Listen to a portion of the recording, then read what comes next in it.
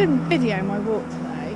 I wish I had now, but there you go.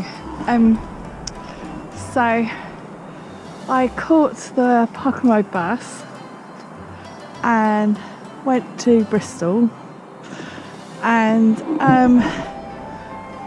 had a look at HMS Great Britain. Excuse me.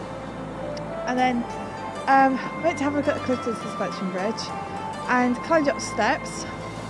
I went to the top, had a cup of coffee, and then walked down again, and then I thought I'd walk along the River Avon back to the car. River Avon's over there, so that's the M5 bridge, and then the River Avon's sort of under there, it's a train track. So that's what I started doing, and anyway, I had the wrong footwear on, so that was a bad idea, and I missed a turning, and so I ended up getting really muddy and slipping, and the trousers are really wet, and these trainers are going in the bin.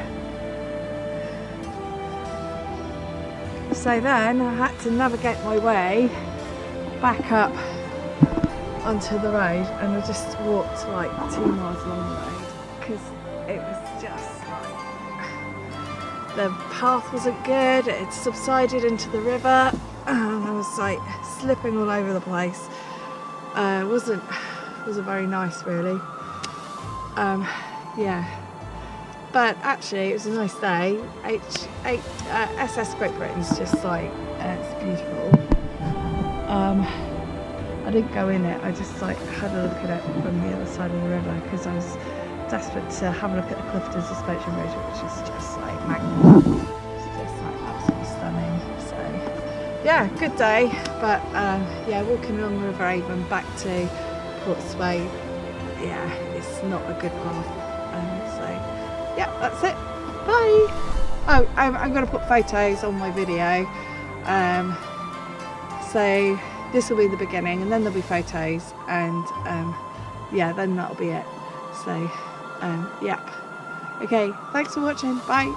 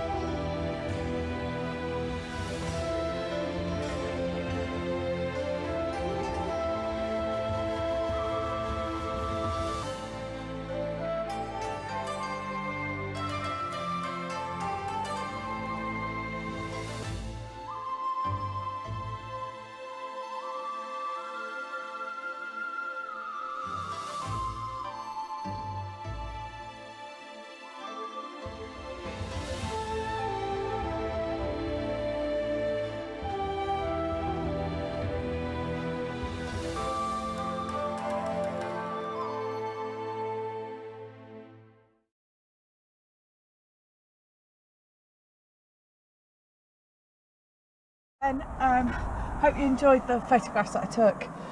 Yeah, just really muddy. So yeah, did about 9 miles from the HMS Great Britain, and that includes going up to look at the Clifton Suspension Bridge. I did walk some of the way along the Avon, but then came back onto the road.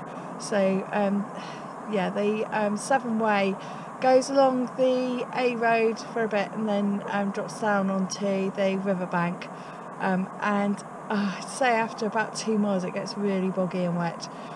It is January, so it's probably nicer in the summer, but yeah, I've just like pretty much walked 2 miles along the road from the riverbank, back to the park and ride.